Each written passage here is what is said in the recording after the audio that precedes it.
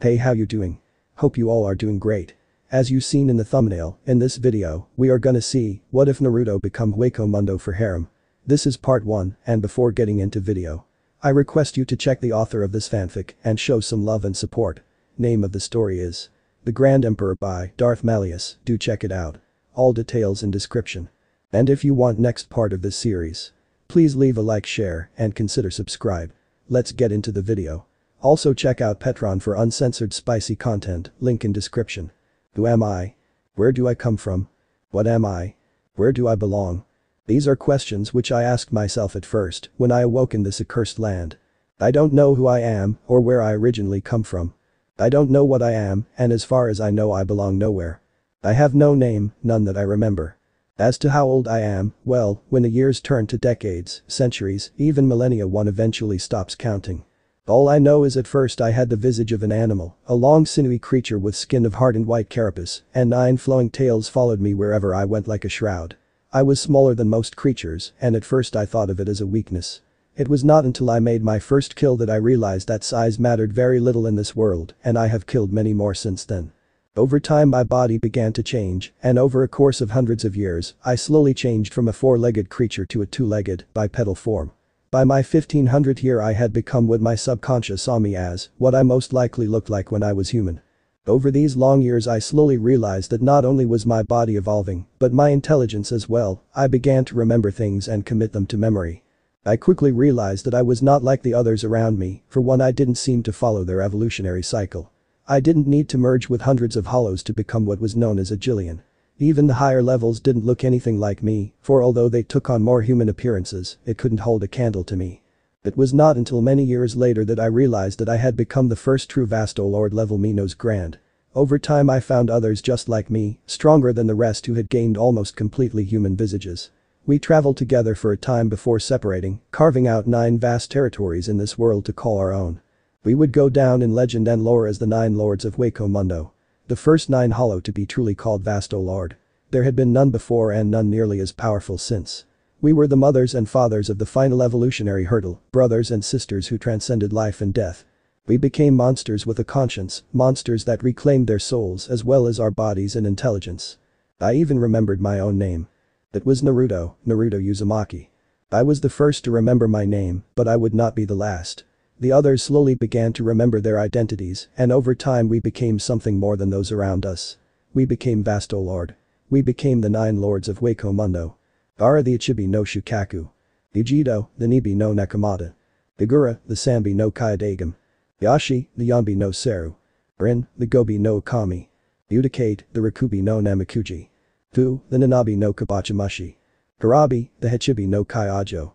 And me, Naruto, the Kyubi no Yoko. Our reign lasted for millennia, and then something happened. It began as a rumor that one of our siblings, the 5th Lord, Rin, had vanished from her territory. Then news slowly reached my wizened ears that the others had suffered a similar fate. One by one I lost contact with my siblings, until I knew I was all that remained, and that I was next. I still remember that day. The day I met the ones who had driven a wedge into our combined domains. He called himself the King of the Soul Society, Spirit King, and his 13 warriors, the first captains of the Shinigami Court. They introduced themselves as such. I had heard of the term Shinigami before, but I had never met ones of such raw spiritual pressure. I learned that they were the ones who hunted down my comrades to eliminate us as a threat to both them and the worlds they watched over. With that they struck, but I was not defenseless. The battle lasted for days, destroyed my fortress and massacred the majority of my subordinates. In return I had personally killed 6 of his captains and engaged him. Our battle had been a battle of gods, one that scarred the very earth and turned the surrounding landscape into wastelands. The eternal desert of Hueco Mundo came into existence through this conflict. He won by doing what he had done to my comrades, by whittling down my strength and sealing me away under the ruins of my fortress for all eternity. Centuries passed, and while my body had been sealed, my soul was still able to see the goings-on of Hueco Mundo. The 9 lords became stories of legend, then myth, and it was many centuries before something interesting happened again. Shinigami had entered my fortress, now a ruin, and defeated the one who had called it home, some young pup named Baragan, supposed god king of Hueco Mundo. God of Hollows preserve me. How far our race has fallen if that skeletal fool is one of the strongest. The Shinigami returned my fortress to its former glory and gathered an army with his goal being all-out war with the Soul Society and to take the Spirit King's place. If only he knew I was down here I might have helped him, but he seemed a little off for my tastes. He gathered 10 of the strongest Minos he could find and through some unnatural alchemy, turned them into something not hollow nor Shinigami, a rancor, yes that was what he called them. A rancor. The Spada. I didn't know how it happened, maybe it was just the age of time whittling away the effectiveness of the seal I was trapped in, or perhaps it was the presences of so many powerful beings that weakened my prison. All I know is that over time I felt my coffin getting weaker and weaker until it was weak enough for me to tweak it, push the barrier back and forth until hairline cracks began to form. It would only take a single burst of my spiritual pressure to blow the top off and I would be free. I waited until I felt the presences above me begin to disappear. I may have been considered the more powerful of the first Vasto Lord, but so many years of captivity had weakened me to the point where I would not have been able to defeat everyone skulking about my fortress. So I slept. I had waited for a couple of 1,000 years, what was another 100? I wasn't sure how long I slept for, maybe a few hours or a few years.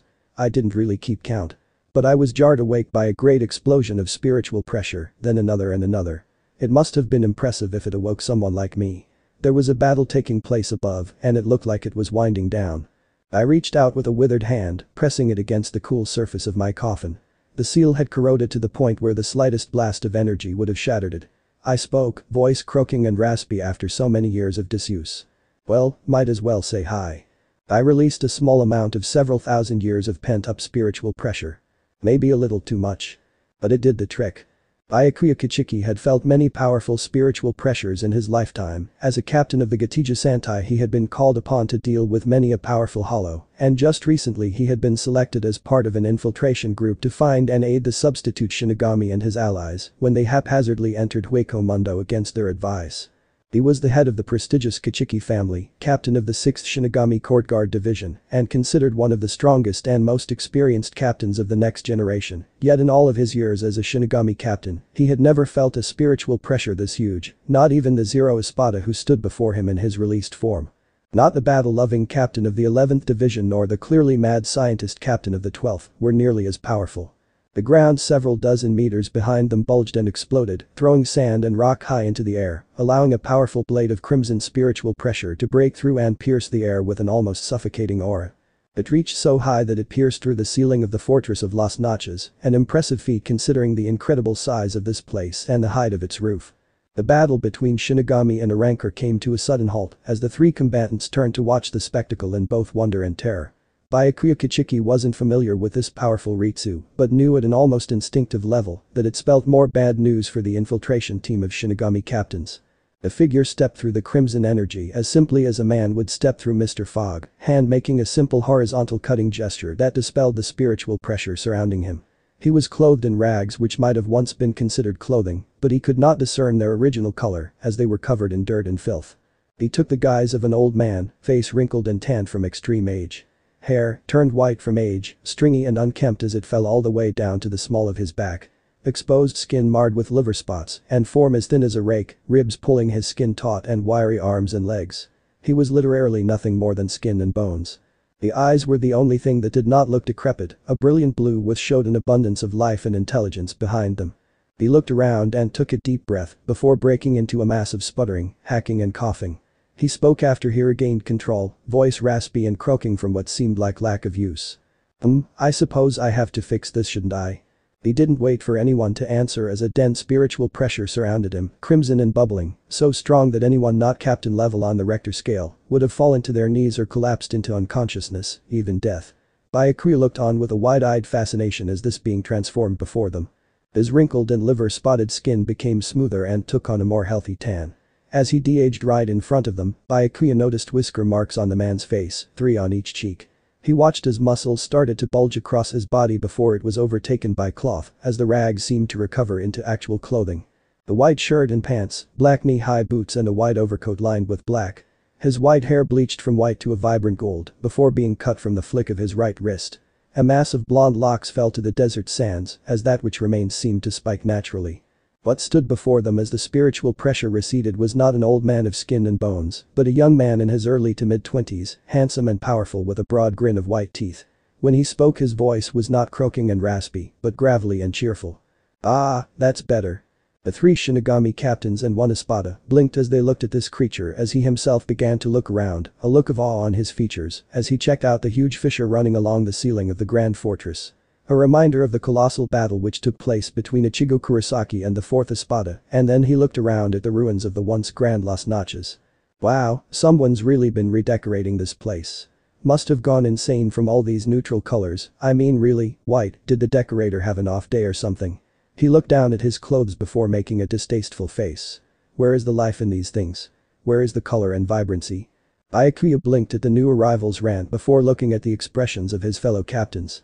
It was what he had expected.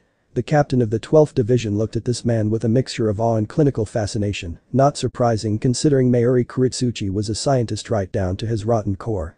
The captain of the 11th Division looked at the new arrival with a manic grin. Obviously Zaraki Kenpachi wished more than anything else to fight this mysterious newcomer. Surprisingly it wasn't him who spoke first. It was the Zero Espada, Yami Largo. The giant monstrosity roared angrily at this fourth opponent, making the blonde turn around and look at the Arankar with narrowed eyes, almost giving the impression his eyes were slanted. He didn't look very intimidated, Kichiki realized, more like questioning. Who the hell do you think you are? The giant roared as he neared closer to the blonde stranger, three original opponents forgotten. Waltzing in here like you own the place. You must have a death wish. Who the hell do I think I am? The newcomer asked with a broad grin, even as the most powerful of the Espada reared back his huge fist for a blow, which would have probably leveled an entire building, or a block of buildings. Why, I'm Naruto Uzumaki, and I waltzed in here like I owned the place because. The fist came down with a thunderous crash, throwing up tons of sand and debris as it made contact with its target. It took some time for the dust to finally settle, but when it did the blonde stood, unmoving and unhurt, hand raised in a palm, which seemed to stop the multiple times larger fist of the released Espada, like it was child's play. Because, he continued, smile still in place, but without even a trace of mirth. I waltzed into this place because I own this place. He vanished in a blur of motion, completely disappearing from Byakuya's senses. Then he reappeared right in front of the Zero Espada, hand reached out as if to flick the story-tall giant's forehead. Which he did, sending Yami skidding back by several dozen meters before falling on his spiked back, flattening the remains of what must have once been a cylindrical pylon. The blonde landed in a crouch, azure eyes glaring at the fallen giant with an intensity Byakuya could feel from his place, then they settled on him and he froze, feeling a massive killing intent which would have killed most humans. Now then, not to sound cliché but. He stood, spread his hands and looked to the broken roof of Hueco Mundo. After 3,000 years I live again. Mayuri Kuritsuchi, captain of the 12th Division. Kenpachi Zaraki, captain of 11th Division. Byakuya Kichiki, captain of 6th Division. All three men were some of the most powerful Shinigami the Gatija Sentai had seen in several generations.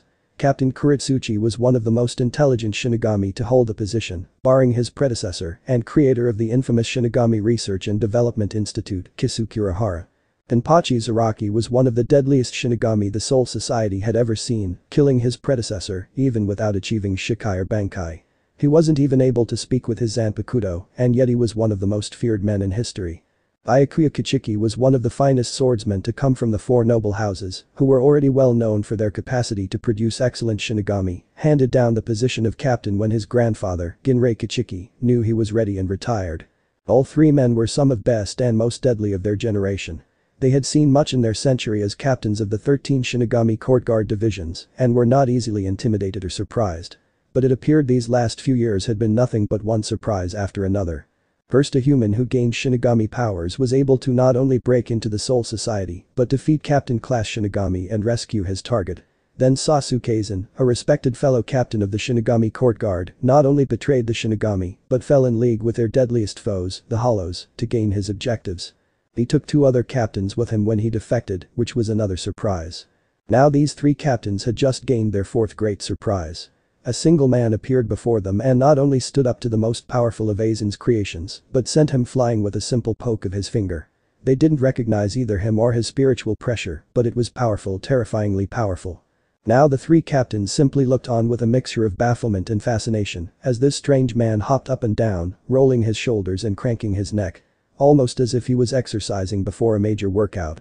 His expressive azure eyes were glinting with anticipation, and the toothy grin he wore didn't waver as the Zero Espada groggily rose, shaking his head as blood trickled down his face. Another surprise, that poke had enough power behind it to puncture the hierro, the armored skin of a released Arankar, and Espada at that. Hey, buddy boy. Yami froze and glanced back to see the blonde-haired stranger sitting idly on his shoulder. His head quickly looked back and forth from the place where his opponent once stood to the place where he now sat. The image standing on the sands just seemed to dissolve into the very air. He moved so fast that he left an afterimage behind. What were you looking at? Only the Septima Espada, Zamaria Ro, was able to move at such advanced speeds. Yami turned to glare at the idle blonde, but instead blinked when he saw the man pointing at his nose, that same toothy grin still in place. Bang. The Zero exploded from his fingertip, a simple ball of crimson energy which exploded into a concentrated beam of deadly spiritual pressure. The blast slammed into the Zero Espada's nose, and a snap of crushed bone and cartilage echoed through the broken fortress. Yami roared in anguish before falling back to the desert sands, blood splattering from his recently broken nose. The blonde form dissolved into the air as the Zero Espada hit the ground with such force that a small-scale earthquake shook the fortress. Loose Ekiseki rock fell away from half-demolished structures. There was almost a full minute of silence before those assembled knew that the Espada wasn't going to be getting back up anytime soon. The captains were immediately on alert, searching the dunes for any sign of the newest warrior. They found him standing a scant few meters behind them, bowing theatrically, head downturned and blonde bangs covering his upper face. That grin was still in place, but with what was witnessed it had a more vicious aura about it. "Who are you?" Kichiki asked, outwardly unimpressed by the display, even as his hand slowly strayed for the unsheathed hilt of his zanpakuto. "It doesn't matter." The blonde straightened, looking at each man in turn before a smirk crossed his whiskered features. "You three can just think of me as the talking heir." "The talking heir?" Kenpachi scoffed at the notion, pointing his ragged sword at the newcomer. "What kind of name is that? If you're the talking heir then do us all a favor, stop talking." "Ooh scary," the blonde's voice was full of sarcasm before gaining a trace of anger. "It seems that not much has changed after 3,000 years. You Shinigami have always had no manners, even with the first generation it was always the superior attitude and cocky cannot be beaten belief that really pissed me off." He began slowly walking towards them, hands in his pant pockets and posture giving off an air of non-interest, but with every step he took the air got thicker and thicker. His eyes were like twin dead pits of blue as he calmly watched them, and once he was within 10 paces he spoke, voice commanding. "What are you doing in my domain?" The spiritual pressure was so dense it was almost palpable, yet the captains simply looked on. Finally one of them replied. It was Kuretsuchi, hopping down from his perch. "What do you mean your domain?" The blonde grinned, but it was maniacal and full of malice. "Exactly what I meant, all that you see here is mine. From the eternal desert to the underground forests to the fortress itself is my domain, my territory. This is a sanctuary for the lost, Shinigami have no authority and no right to be here." Kenpachi snarled, "Who the hell are you?" "They're obviously not one of Aizen's little pets," Mayuri added, completely ignoring the 11th Division captain's murderous glare. The blonde grinned as he brought up his right hand, thumb pointing at his face. "Who am I? Let me tell you a story. 3,000 years ago the first generation of Shinigami captains came to this land.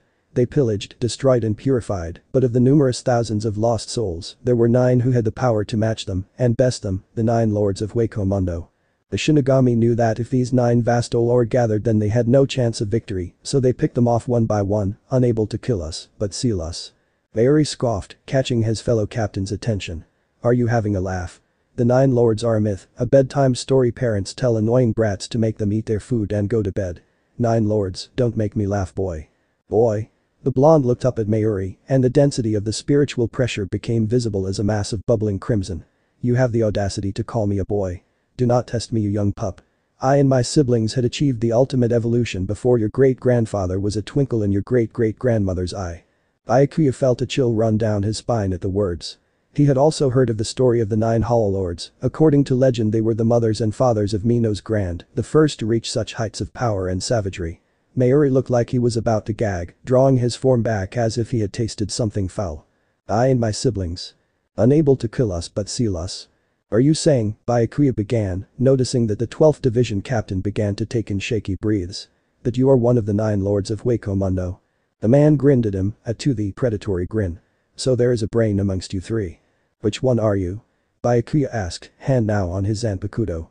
"You cannot be the 2nd, 5th or 7th lord. They were all female hollows if I remember the tale." "Ah yes," Naruto spun around, hands outstretched, wicked grin still in place. Yujito-chan, whose beauty was only matched by the sharpness of her claws, Rin-chan, how gorgeous she was when she howled at the moon. She was always at her best on those full moon nights. Fu-chan, whose voice was as haunting as it was stunning. Vegito the Crimson Claw, Rin of the Bloody Moon and Fu of the Ruby Wings, Mayuri muttered, only to hear a smash of laughter from the supposed lord. I can see the Soul Society has vilified even those three maidens. I suppose victory really is written by the victors, eh? He stopped spinning and bowed majestically. My name is Naruto Uzumaki, and I am the ninth lord. Their expressions were hilarious. Byakuya's eyes widened until they were the size of saucers. Mayuri was completely silent, though he looked like he had swallowed something sour.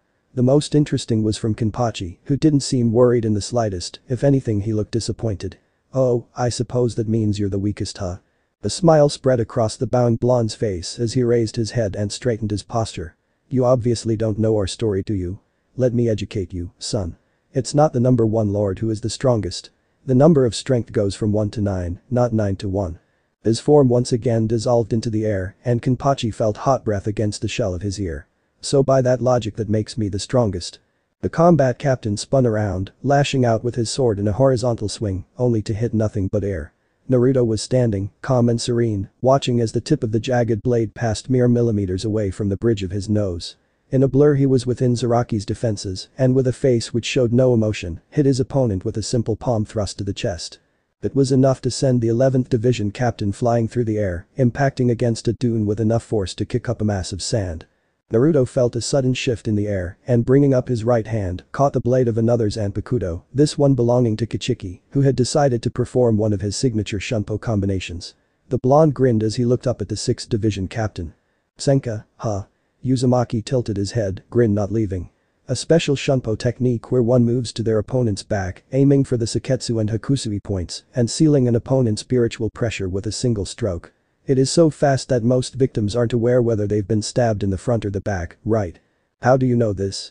I fought an opponent who utilized that same technique. Naruto's grin became vicious. It cost him dearly when he tried to use it against me a second time. In the blink of an eye Byakuya was flying, smashing into the ground hard and skidding to a halt. The supposed lord of Hueco Mundo stood impassive, right leg held up as if imitating a high kick. He took a deep breath and brought the leg down again, smirk returning. I remember captains being tougher than this. He spun as a trident-like weapon with 3 serpentine blades passed by him. In a single fluent motion he continued his spin, bringing him across and behind the 3rd and final captain as he continued to lunge on his own momentum. Mayuri's eyes kept the blonde within sight before he too was felled by an open palm strike to his back.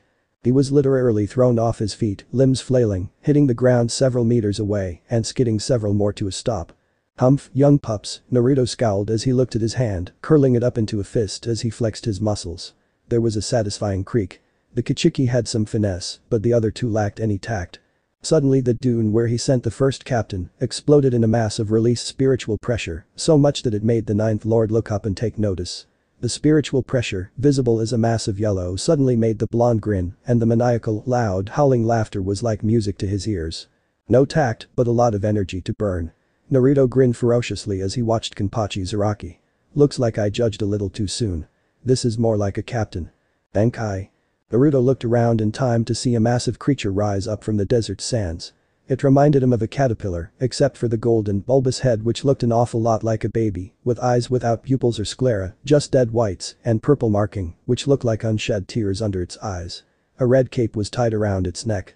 A halo hovered over its head, and he heard a ringing of bells somewhere on its huge terrifying visage. The voice of the 12th Division captain echoed through the huge fortress. Hanjiki Ashisogi Jism. Yes, Naruto's already ferocious grin warped into something monstrous. Yes, this is more like a captain. For the longest time she had slept through this hell, this nothing. Her last memory of freedom was flying and fighting before she was soundly defeated. The woman scoffed at the word defeat, for her enemies had won by sheer force of numbers. One-on-one she could have taken any one of them, but 3 of them decided to fight her at once. The last thing she remembered of freedom was lying on the sand, beaten, bloodied and broken. The taste of copper was overwhelming in her mouth, her long hair cut free from its bindings, covering her face and the ground around her head like a messy halo. She wasn't able to lift her hand to defend herself.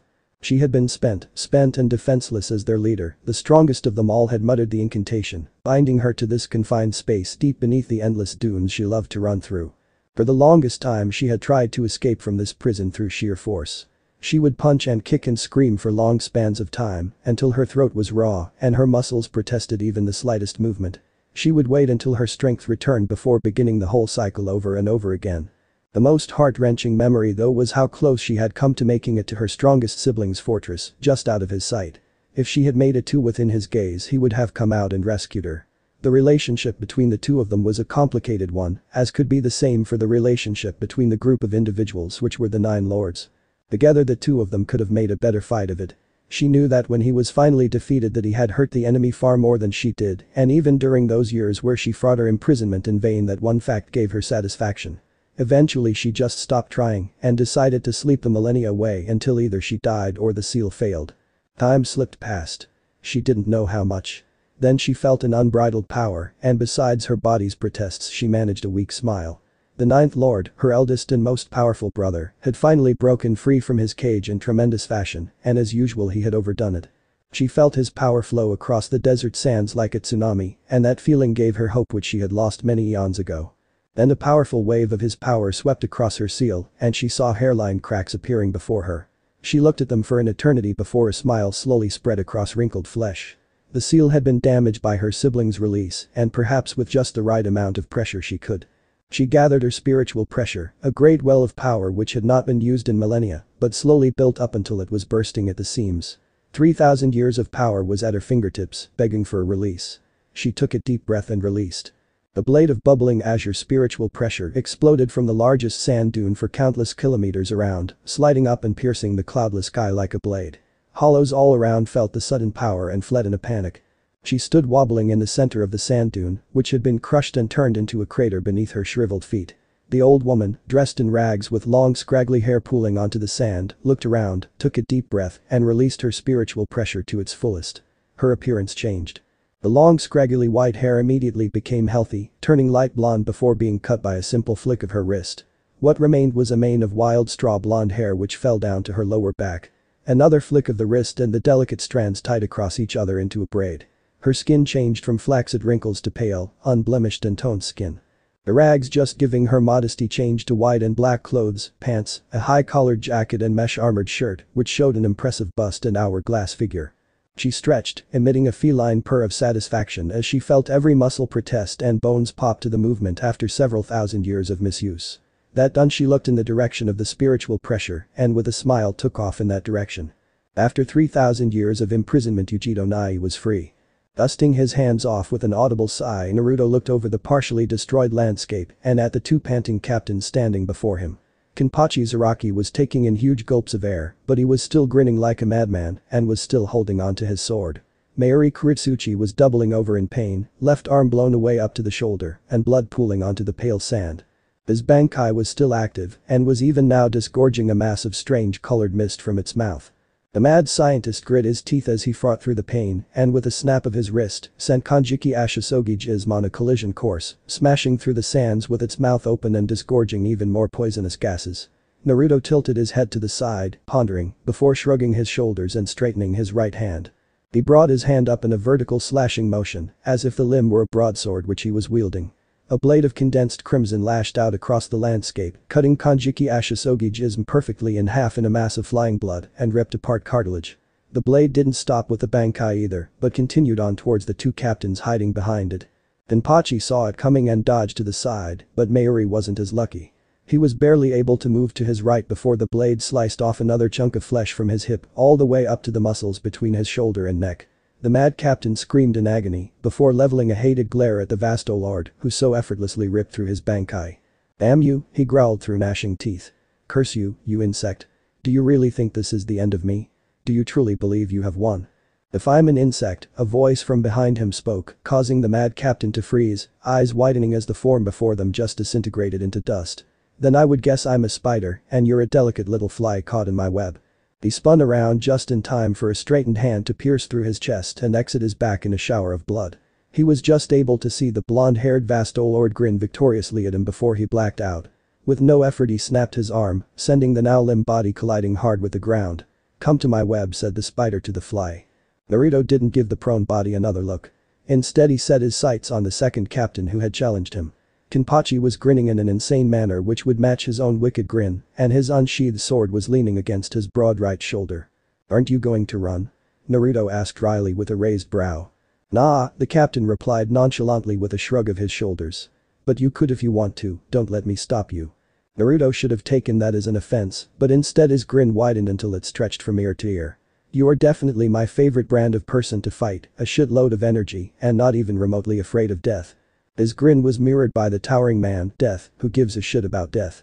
I'm in heaven right now, my own personal nirvana. I've finally met someone worthy of fighting. His spiritual pressure exploded then, a mass of yellow flames that seemed to sap all light from the surrounding sky. Naruto looked up with a feral grin as this man's spiritual pressure gave birth to the form of a screaming human skull. I'm honored, but why don't you release your Shikai, or better yet your Bankai, and then we can really get this party rolling. Shikai, Bankai? Zaraki asked before throwing his head back and laughed hard. I would love to, sadly my sword isn't very talkative, don't even know the bastard's name. Damn man, that really blows. The blonde replied. All of this power without even knowing the name of your sword. Why don't you go away, learn your sword's name and then come back and face me. I would even clear my schedule for such a confrontation.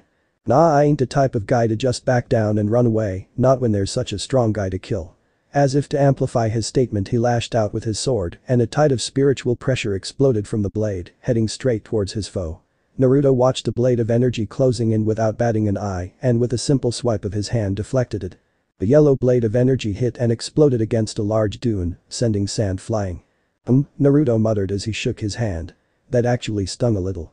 I like you man, I really like you, and as a gift for actually making me feel a little pain, I will face you on even terms. He reached out with his right hand and a sheathed katana came into being, almost as if it was born from the air itself, and what a beautiful weapon it was. The hilt and sheath were covered in crisscrossed black and crimson cloth, two strands flailing in the wind. The hilt was shaped like a curved shuriken, and the blade radiated power. He gripped the weapon with both hands, one on the hilt while the other was on the sheath, and slowly drew the weapon with a scrape of metal.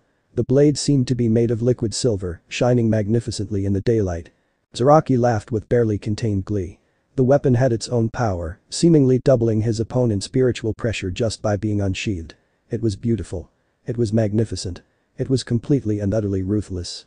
Bubbling crimson spiritual pressure slid along the vast lord's form and his sword, and when the creature opened his eyes, they had gone from brilliant azure to bloody crimson, slit pupils, and even the whites of his eyes bled black. He spoke, voice a guttural growl which held nothing but utter bloodthirsty joy and mirth. You ready? Denpachi Zaraki grinned like a madman, gripping his nameless Anpakudo in a two-handed grip, mirrored perfectly by his opponent's. Yellow and crimson spiritual pressures were already pushing against each other, draining the surrounding area of all light and life, a true battle between titans. Oh yes. They walked a few steps and then increased their pace to a jog, then a run. In perfect synchrony the two old combatants raised their swords above their heads, ready for downward strokes. Feral grins mirrored on their faces and immortalized in their memories. Then they were upon each other and in a flash both swords came crashing down. The release of spiritual pressure from the combined strikes was enormous, an explosion which flattened dunes and destroyed surrounding structure. The yellow and crimson spiritual pressures mixed and merged in a beautiful cacophony of unbridled destruction. When the dust cleared the land for 100 meters in every direction, had turned into a colossal crater with the two combatants in the center. Their backs were to each other, easily 3 to 4 steps apart, grins still held on each of their faces, hands still gripping their katana in basic kendo stances. Seconds passed before the victor was shown. Kenpachi Zaraki, captain of the 11th Shinigami Court Guard Division, fell to his knees, a diagonal slash carved along his chest. Blood dribbled down the corners of his mouth, but his grin held. Beaten huh? The blonde didn't answer for the longest time, yay. But not dead. I don't want you to die. Naruto replied as he turned around, relaxing his stance and removing the blood from his sword with a simple flick of his wrist. The crimson liquid spattered against the flattened sand. I want you to leave this place and get stronger, learn Shikai, learn Bankai, come back here and face me again. Zaraki laughed, spitting out a large gob of blood. I look forward to it. He fell face first onto the sand. Naruto looked down at his fallen opponent and grinned, yay, me too. He walked, leaving his fallen foe behind, scaling the small hills of the crater in a matter of moments. Once he was on flat land again he looked around, searching for his next target. That was 2 captains down, but where was the third? His blow couldn't have been that serious. Bankai. Ah, there he was. Darkness fell and blades slid from said darkness, as if they were piercing the surface of a still pond. He could make out the ripples as they expanded and merged. The blades which rose to the infinite black reminded him of an honor guard or a funeral procession. He turned to lock eyes with the Kachiki, who held his now bladeless hilt in front of his chest in a military-like salute. Senbanza Kurikaje Ashi. Bankai, Naruto let the word leave his tongue, savoring the power it held, before allowing a grin to once again form. Bankai, yes, definitely the Bankai of a Kichiki. This is more like it. He fell into a stance, sword held in one hand, while the sheath formed on his other, held in a backwards grip. Naruto watched with rising respect as millions of cherry blossoms seemed to form from the air itself, all coming together in a single huge writhing mass, a stunning and nostalgic sight, reminding him of images of a beautiful girl with pink hair and dazzling green eyes. Yes, such a beautiful sight.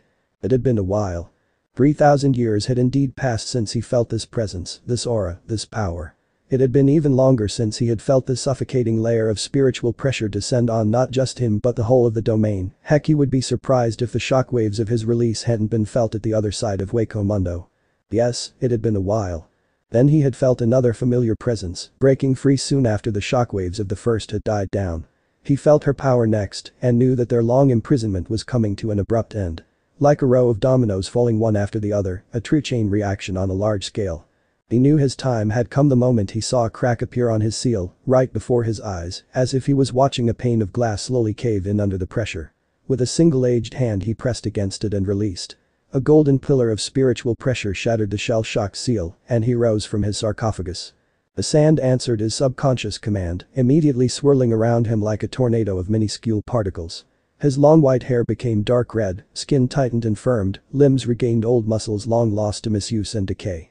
Basic clothes covered his once rag-covered form, a simple white shirt, scarf and pants all flowing with the gale force winds. He reached out with his spiritual pressure, feeling a total of 6 additional presences. One was unmistakably his sister, racing towards the epicenter. The other 5 were all clumped together in the direction of the old fortress. 3 were Shinigami, low to mid-captain level, another felt strange, like a mixture of Shinigami and Hollow, and the final one felt like a Hollow, definitely his brother by the way he kept his spiritual pressure contained. He always held back against the enemy. The Lord took a deep breath and allowed the tornado to subside. Gaara opened his eyes and looked over the desert sands of Hueco Mundo, before taking off in a blur of motion, so fast dust rose from where he treaded. He felt his sister already on the move, well ahead of him and her traveling to the source of the disturbance which had freed them. Only one person was so powerful that he could accidentally undo ancient seals. Naruto was up and about and was in the middle of a brawl. The strange bastardized presence was already dormant, meaning he had been beaten into unconsciousness, and while he was running he felt one of the Shinigami fall dormant as well. The 9th Lord had already incapacitated 2 of his 4 opponents. There was defeating an enemy and then there was just showing off. Maybe if he increased his speed he could make it before his brother destroyed everything. That was doubtful though. His sister had a good head start, too good for him to beat. Once she got there the 2 of them would completely annihilate whoever the enemy was. His memories of the time when he was sealed were sketchy. All he recalled was facing a small group of men wearing black Shihakusho uniforms with katanas strapped to their sides. He had attempted to fight but was surprised and quickly surrounded. All he remembered was pain and agony as his strength was sealed, then he was left there, seeing all around him fall into anarchy while he was unable to stop it. Hueco Mundo went to the dogs the moment their guiding hands were removed. Their last few children had slowly died off one after the other, leaving behind mindless hollows who went as they pleased. In time it seemed that the evolutionary chain would slowly create replacements, but that never happened. That would soon change. But first he needed to expel the Shinigami from this place, and as he felt the second Shinigami presence go dark, he knew the action would be over before he arrived. By how quickly his brother was knocking around his opponents, he considered it might be over even before his sister arrived. Or maybe not, the last one felt strong. Gaara smiled.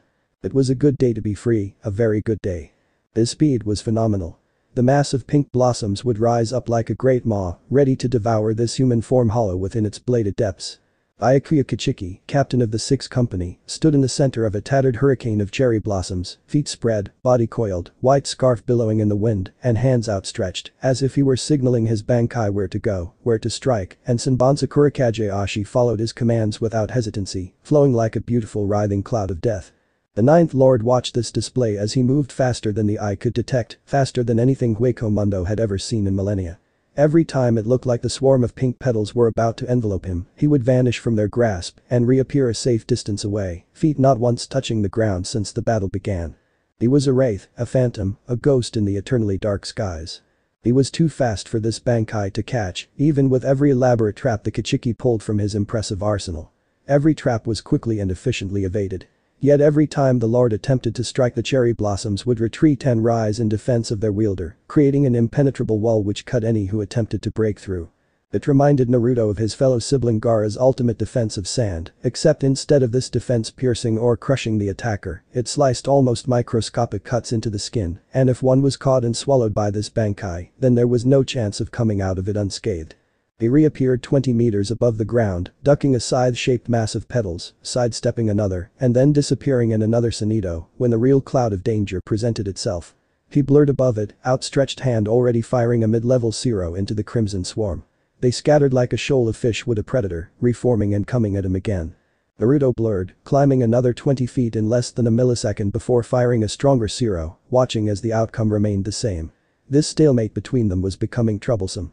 He spun around, stretching his hand out to fire yet another Zero at the wielder, watching as the massive cherry blossoms representing Senbonzakura Kageyoshi rose up in defense of their master.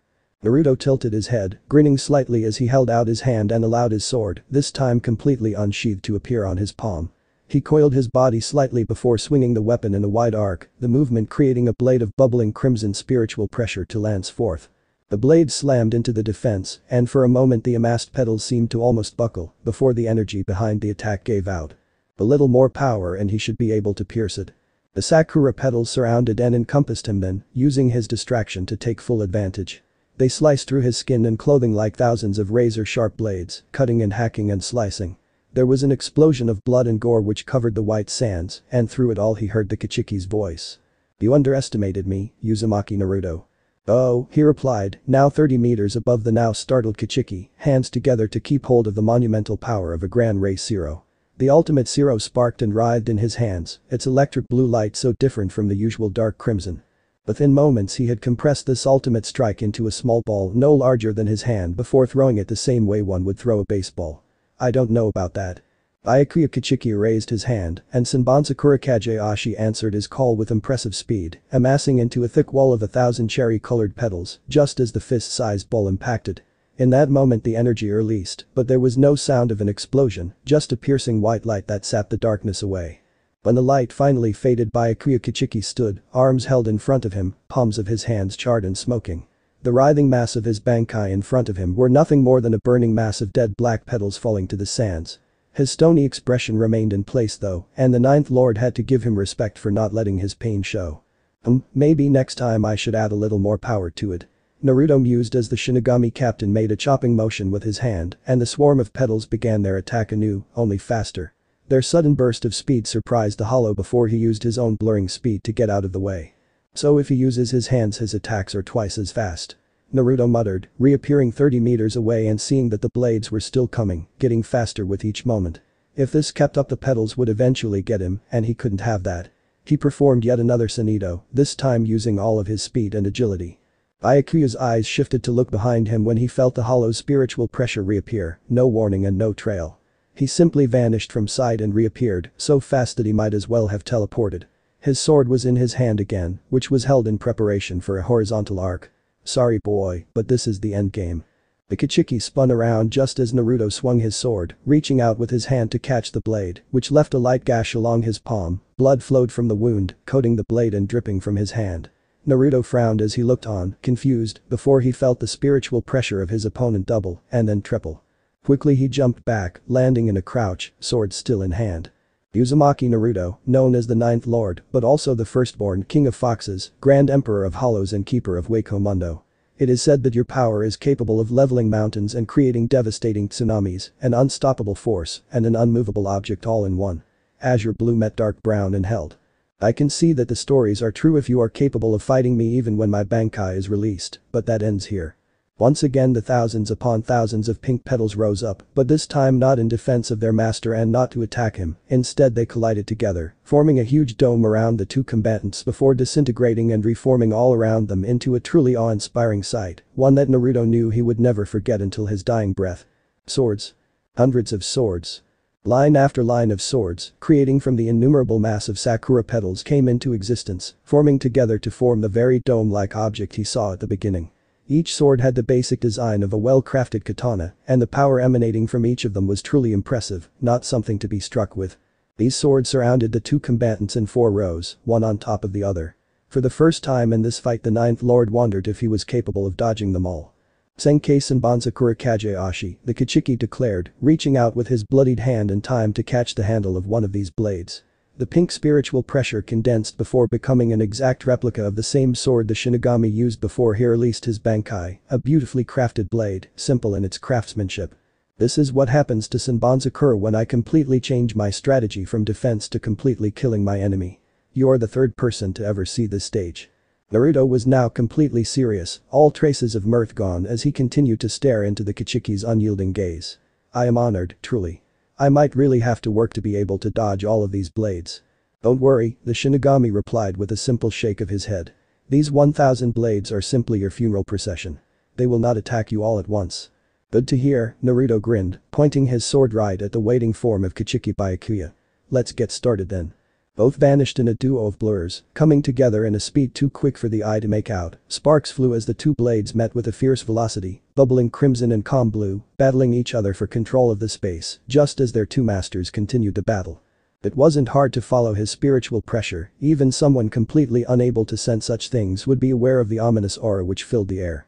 Lost notches had changed, was the first thing Yujito realized as she raced across the sands at almost 10 times the speed of sound. The once modest yet aesthetically pleasing fort had been replaced by a huge and gaudy dome, tall spires stabbing out, as if trying to pierce the sky. She smiled thinly, knowing full well that her eldest and strongest sibling would not be pleased with such a drastic change from his ancient castle. He was never one to live in such massive creations. Naruto had always considered his fortress to be the home of himself and his chosen. At its height his home had been as large as a small settlement, but this thing was large enough to be considered a city. Then again the differences in their opinions was radical. While Naruto enjoyed a grounded place for him to live, it was a different story for Yujito. The second lord had always been a wanderer from the day she regained her mind until the day she was imprisoned in that coffin of Sekiseki rock, traveling the endless deserts of Hueco Mundo with her chosen. She hopped, skipped and then jumped, soaring through the Ritsu thick air over the large fortress and looking down at what she saw from her bird's eye view. There had been quite the battle inside this fortress, such a battle that it had spilled into the outside world. The huge crevice-shaped scar running along the top of the dome was proof of this, as was the black scorch marks and wreckage. The scent of discharged spiritual pressure, both Shinigami and hollow-like, was thick in the air, almost palpable to her still recovering senses. Yujito's feline eyes looked down through the broken ceiling to see nothing but white desert sand, a few structures of Sekiseki rock scattered about, but other than that it was sand. What was the point in building such a huge structure when most of its interior was left barren? Shrugging her shoulders, the blonde was about to dive through the hole. Naruto seemed to be having a little trouble with the last Shinigami, not surprising, considering the buffoon went to battle the moment he broke from his seal. Yujito had broken out of hers a few moments after him, and she guessed her power was only at around 50% of what it had been. The same could be said for her eldest brother, because she had felt him destroy opponents with twice the spiritual pressure of the one he was currently fighting. Drastically she changed her course, bringing her in a steep dive towards the opening between outside world and interior of fortress. She shot through the hole without a second thought and came to an abrupt stop 20 meters down, surveying the area before looking up at the ceiling, frowning as she did. The landscape was a mess of cratered ground and half-destroyed structure. Dispensed spiritual pressure hung in the air like a repressive cloud, barely contained by the now breached shell of Sekiseki rock surrounding the fortress. She looked up and frowned, noticing that the interior surface of the barrier was made to look like a daytime sky in either the human world or the Soul Society, complete with the white wisps of clouds. Forgetting about the surrounding scenery, she submerged herself in the spiritual pressure, searching through the masses of alien presences until she found the one she was looking for, the only familiar spiritual pressure in this fortress. She was away like a shot, moving beyond the speed of sound to become nothing more than a shapeless blur as she tore through the landscape until she found her destination. What she saw was a domed object, quite large and as dark as the darkest abyss, yet she felt the clashing spiritual pressures of the Ninth Lord and the Shinigami captain battling within. With a gliding finesse she stepped on a large flat piece of debris several dozen meters away, testing its weight to make sure it was well grounded into the sand before sitting down to wait. Knowing her elder like she did, Yujito was sure he would not appreciate her intervention. He was just the kind of person who wished to fight his own battles himself and not get others involved unless it was a moment of absolute necessity. So she sat down and waited, leaning back to lie on the flat slab and enjoy the small things about being free. The cool, crisp wind was a welcome comfort to the many millennia of stale air, softly caressing her face and blowing through her long straw blonde hair. She missed this feeling, the touch of the wind. Naruto brought his blade down with such force that it sliced straight through the Ritsu-made blade of the Shinigami captain, the weapon disintegrating in shards of pink light. Byakuya was forced to flash away from his opponent, raising his hand to allow yet another sword to soar into his waiting fist. A flick of his wrist and 4 more fell with blurring speed, 3 missed the blonde-haired Vastolord, but the 4th hit its mark, missing his leg but impaling into his right foot. The hollow ground his teeth, yet pulled the blade out and threw it away with swiftness. Byakuya had to admit he was impressed by the hollow's pain threshold, especially with his Bankai in this advanced stage. Senbon's Akurikage Ashi not only turned his spiritual pressure into blades, but also increased their potential power significantly. Anyone less would have lost a foot. But he was wearing the Lord down, managing to hit him with blade after blade of spiritual pressure. Most of the wounds were superficial, deep cuts and stabs to non-vital areas, but he was definitely wearing the hollow down. Another Shunpo brought him face to face with the Hollow Lord, and just as the 2 blades met, Byakuya brought his free hand up, catching the falling blade with ease and plunging it into the Hollow's leg. Naruto hissed in pain, finally falling to a knee, but was still fast enough to bring his sword up to block Ichiki's swing. He saw his chance and forming a Zero with his free hand, slammed it into the Shinigami's torso, watching with a grim look as it shredded through clothing, skin, bone, cartilage and organs with frightening ease. A beam of dark crimson exploded from the Shinigami's back, blasting through the dark shell and into the upper atmosphere of Las Notches. The only problem was that there was no body anymore, the Shinigami just seemed to be there one moment and gone the next. Naruto saw this coming, knowing that there was no way a Shinigami of this man's caliber would fall so easily. He knew the man was behind him, unharmed from that deadly point-blank strike, ready to pierce him. Naruto vanished from sight courtesy of a Sanido, reappearing behind the stoic captain, yet he found himself once again face to face with him. A finger was pressing against the nape of his neck, and the 9th Lord was aware of him uttering a few words. Padm for Byakuya. A bolt of condensed lightning pierced straight through Naruto's collarbone, exploding forth much the same way as his Zero did before. The blast pierced the eternal black walls before dissipating in Las Notch's upper atmosphere. Naruto staggered back, hacking and gasping before vanishing from sight. Byakuya's eyes widened at the empty space before falling back to their bored norm. He knew exactly where the hollow would attack from, and with the briefest of glances, 5 blades came rushing down from the funeral column surrounding them. He heard the sounds of metal piercing flesh and several grunts of pain. He turned to see the 9th Lord bent over, gasping for air as blood ran unimpeded down his frame, dousing his clothing in the crimson liquid. Each of the 5 blades had hit their mark with armor-piercing force. The first went right into his shoulder blade, biting deeply enough to break through the bone and into his body, another in his back, another piercing straight through his left leg, another into his right foot down to the hilt, and finally the 5th blade through his abdomen, at an angle, exiting above his tailbone. "I am amazed that you can still stand, most would be dead from those wounds," Byakuya stated in his same stoic tone, raising his hand to allow a 6th blade to soar into it. He leveled the weapon, bladed tip against Naruto's throat. "This is the end. You have indeed proved yourself as a lord of Hueco Mundo, go to your grave knowing that." He stopped short when he heard it, beginning as a croak from the hollow's throat. It slowly morphed into a chuckle, then a laugh, then a howl of laughter, blood spattered from his mouth, yet he did not seem to care. He rose up, his crimson life fluid dyeing the sand at his feet red with blood. "I'm disappointed in myself," Naruto stated as he finally calmed down. "I honestly thought I could go longer than this, but I suppose I don't have a choice. I'll give you a parting gift, Shinigami, but be mindful of my warning." The whisker-like scars on his cheeks became dark and ominous, looking more like crevices. His canines elongated into full fangs, glistening and sharper than a razor. His fingernails snapped and elongated into wickedly sharp claws. It was his eyes that caught Byakuya's attention. When he opened his eyes, they weren't the azure blue he had become accustomed to. They became vulpine, scleromorphing to the color of blood. Pupils becoming sharp sickles and black, seemingly bleeding into the whites of his eyes. Only the Spirit King has seen this form and lived. His voice was a guttural snarl, beyond human or hollow, and the spiritual pressure became visible as a cloak of bubbling crimson. Rip the world asunder. First there was the power, permeating the very air. Doubling. Tripling. Quadrupling. Vegito smiled as nostalgia hit her and breathed it in as if it were much needed oxygen. How long had it been since she felt this? How long since she felt this unbridled strength? This hidden power whose reserves were deeper than the deepest oceans. This hidden power whose reserves were higher than the highest mountains. This hidden power which would make even a god stand up and take notice. How long has it been since you last released your true form?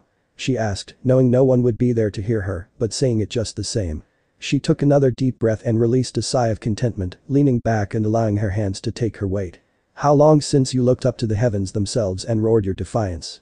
The dome of blackness, which held her eldest brother and his Shinigami adversary, rippled as if it were the surface of a still lake, then cracks began to form along its frame, small at first, but quickly growing longer and thicker like a pane of glass whose stress level was surpassed. The explosion which followed was magnificent. The dome of spiritual pressure blew apart, sending rapidly dissipating shards and debris of spiritual pressure in every direction. Yujito moved fluently, almost naturally, performed a backflip, and crouching behind the flattened slab of Sekiseki as the missiles of debris soared and zipped past her. One large piece, growing smaller with every moment, vanishing like sand thrown into the air, slammed against the exact spot where she sat but a moment ago, and continued its journey a bare half-meter over her head. Smiling with glee, she looked over her protective barrier in a small hope to see him, through him. The white smoke obscured all view, but it was quickly blown away to show a huge crater where the battle had been played out. Yujito hopped, skipped and then jumped high, landing in a graceful motion right at the edge of the crater, no, more like a ravine. She saw but a glimpse of his true form. 9 long, sinewy tails flailed in the wind before disintegrating the very same way as the destroyed remnants of the Shinigami Bankai had vanished but a scant few moments before. The smoke gave way enough for her to see a lean muscular body encased in white carapace armor, which disintegrated much the same way as his 9 magnificent tails. The Shinigami lay on his side several meters away. His back was to her. His black shahakusha was torn and ragged and his zanpakuto was ripped from his grasp and was slowly regenerating to its sealed form several meters from the severely wounded death god's reach. He was still alive, Yujito noticed. Naruto, now fully back in his sealed state, minus his clothes, looked a little sheepish as his eyes fell upon the fallen Shinigami. Yujito noticed that he had completely regenerated everything on his exceptional frame, from his leanly muscled shoulders and strong arms to his six-pack stomach and strong legs. She quickly took a peek to his nether regions, oh yes, everything was regenerated quite nicely. I guess I overdid it. He walked over to the unmoving Shinigami and lightly tapped him with his bare foot. You ain't dead, are you? She heard the Shinigami cough, spitting out a glob of blood before undoubtedly leveling a glare at the strongest hollow-live. Naruto didn't look nervous or scared by the glare, not in the slightest. If anything, he grinned. There you go. You're just chock full of piss and vinegar. What are you waiting for? The Shinigami asked in a severe cold tone. You defeated me, so kill me. Naruto actually seemed to think about that. Nah, too easy, instead I'm just going to toss you back to where you belong with a message to your commander. I'm guessing it's that old bastard Yamamoto, right? How do you know him? He was a little fidgeting vice captain of the king's court last time I saw him. Naruto replied, though his voice didn't contain a trace of nostalgia nor mirth, if anything it was as cold as ice and twice as deadly. I have to find and beat the crap out of him. He hurt someone I deeply care for, see, and I can't allow him to just get by without one of her elder siblings, giving him the beating of his life. Yujito was in complete agreement. If Naruto wasn't able to, then she would gladly take over that assignment. If she was not able to, she knew another 6 people who would gladly take the role. Boy, Naruto. His head snapped in her direction, and his shock was immediately replaced by a grin, a full genuine grin which made her blush. Yu-chan. You're up early. She was about to reply, but before she could muster any sort of retort he flashed over to her, caught her and hugged her in a tight fierce embrace. The movement was so sudden and unexpected that she lost her footing, about to fall to the ground with him clinging to her, but he moved quicker, spinning around in midair, so he would hit the ground and she would land softly on him. They both landed with a small pillow of sand. You're a real sight for sore eyes, he said, kissing her a quick peck on the cheek and then wrapping her in a tighter embrace. I missed you, kitten. A rebuke died in her throat, indignant expression replaced by a soft, tender smile, as she wrapped her arms around him and leaned her head against his chest, listening to his steady, rhythmic heartbeat. It had always had a calming effect on her, ever since he found her alone and half dead in the desert, a sign that they were above and beyond the hollows which they evolved from. I missed you too, kit. They were like that for a while, both happy with nothing more than being in each other's company after so many millennia alone, both lost in the moment and happy to remain lost. Then it all ended. Are you the only one up? An explosion, followed by a pillar of sand, answered the question for her. Yujito looked up with narrowing eyes and a frown, while Naruto leaned back with a quizzical expression which slowly morphed into a full-blown grin. Gaara appeared in the center of the tornado as it dispersed and dissipated, looking down at the two of them with a quizzically raised brow. Interrupt something, did I? Yujito saw through his question a few moments sooner than Naruto and gave a mischievous, sexy smirk. Why yes, as a matter of fact. So if you would push off for a few moments we'll get all of this pent-up tension out of the way. Naruto didn't get it for a moment and then he looked down to see that he was still naked. Ah, I see. Give me a moment. The blonde smirk turned into a slightly disappointed pout as she got off of him, maybe later. Naruto rose, giving her a look which had a definite affirmative to it before snapping his fingers.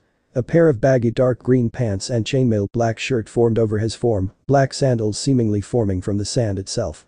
A long trench coat of eternal black was next to form, with black flames licking the hem and cuffs in a mass of reds, oranges and yellows. The blonde smirked as he looked it over, thoroughly more satisfied with his new choice of attire than the dreary white and black he had made spur of the moment before. Much better, Naruto whooped as he cracked his neck muscles. If anyone wants to change their colors, now would be the best time. Yujito was the first to change. She did nothing with her clothes physically, the baggy pants, chainmail shirt and thick bomber jacket remained the same, but the color changed from whites and blacks to a deep dark azure with black trim. The chainmail became a chrome shade of gray, and her sandals' knee-high black boots took on a shade of shimmering black, completing her look. Gaara didn't even move as his clothes changed color. The white and black buttoned shirt, pants and boots changing color to a dark maroon with navy blue and faded green trim. His boots became the same shade of black as polished leather. A huge tan gourd, his own personal choice of weapon, appeared on his back, held in place by straps and satchels. Sand rose from the sand, flowing into the container until it was full, then a cork materialized from the air and plugged the gourd shut. Naruto grinned. Yujito grinned. Even Gaara allowed a small smile to grace his features. "Ready to go to war?" Naruto asked. "Definitely," Yujito agreed. "I could use some exercise," Gaara allowed. There was a snarl, followed by the sound of a huge fist hitting the earth. All three lords turned to see the giant of a Zero Espada, slowly rising to his feet, regaining his senses at long last. Naruto scowled at the creature, before turning back to Gaara. "Sorry for asking this, but could you deal with him?" The first lord looked at him for a moment before shrugging and taking a step forward. The cork of his gourd popped open and sand spilled out, mingling with the white grains at his feet. "I suppose I can. That's the old emperor of the eternal sands, I know. What about you two?" "Don't worry about us," Naruto grinned, even as a small explosion of kicked-up dust and sand made the arrival of a newcomer all the more abundantly clear. "We have a substitute." The dust and sand settled quickly, dissipating to show the wrinkled features of their newest awakened. Hair the color of dried blood and a beard, all shaggy and unkempt, was the first thing they noticed. His body was contained in a long-sleeved dark purple shirt and baggy pants of the same color. He also wore what looked like armor, a glistening black breastplate and gauntlets. "Rashi," Naruto greeted with a vicious grin. "You're up earlier than I thought, old man." Rashi, fourth lord, grinned back, just as vicious, just as brutal. "Couldn't have you young upstarts having all the fun, could I?" "I suppose not," Naruto replied before turning around as if to look at absolutely nothing. Someone's been messing with the Garganta." With lightning quickness, his right hand seemed to pierce through the very air itself and twist sharply in a clockwise motion of a full 90 degrees. There was a moment of silence, and then the gateway between Hueco Mundo and the human world opened. An outline in the air beside Naruto, appearing as a black mouth with molar teeth, opened up beside him, easily big enough for all four of the lords to walk through with room for their personal space. Naruto nodded to himself before turning to Gaara. "You can handle him, right?" The first lord gave him a withering glare. "Alright then, try and finish him off quickly." Naruto grinned viciously. "We'll try and leave a few survivors for you." Then they were gone. The ninth, fourth and second lords stepped through the Garganta and continued on, even as the gateway closed up behind them. Gaara eyed the space for a few moments before turning, but full attention back to the most powerful of the Espada, who was now fully lucid and glaring down upon him with bloodshot eyes. Gaara sighed. The sand around him arose anew as a twisting, swirling tornado of will and power. His own spiritual pressure mingled and mixed with the very fabric of the sands all around him, and the First Lord took a deep breath as he savored every moment of his reconnection to the endless white sands of Hueco Mundo. "Let's make this quick, shall we? It was a good day to be free." Thanks for watching, guys. Hope you all are enjoyed this video. If you do, please leave a like, share and subscribe. Also don't forget to support author of this fanfic. So let's end this video here. Until then, see you in next video.